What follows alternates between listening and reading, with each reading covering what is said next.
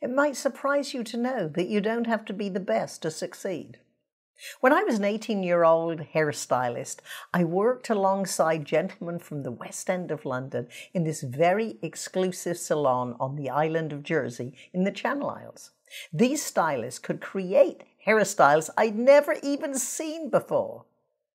But you know, they thought lunch hours were for eating lunch. I realized lunch hours were squeezing in 3 extra customers who couldn't come at any other time.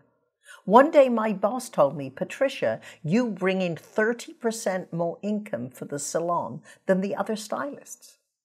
Those men were more talented, more experienced, and they were getting paid 3 times as much basic salary as I was.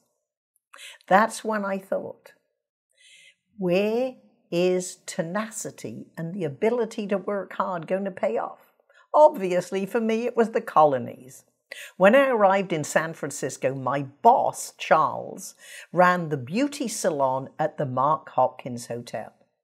He told me he'd never seen anyone work like me. In fact, as a hairstylist, he thought he could get me to go back to England and bring 28 of my friends over and he'd be a multi-millionaire. I told him, "Charles, I've never worked with anyone who works the way I do." For me, I discovered that in America, stylists worked on 50% commission. No basic salary, no sick pay, no vacation pay. However, for me, that was a license to steal.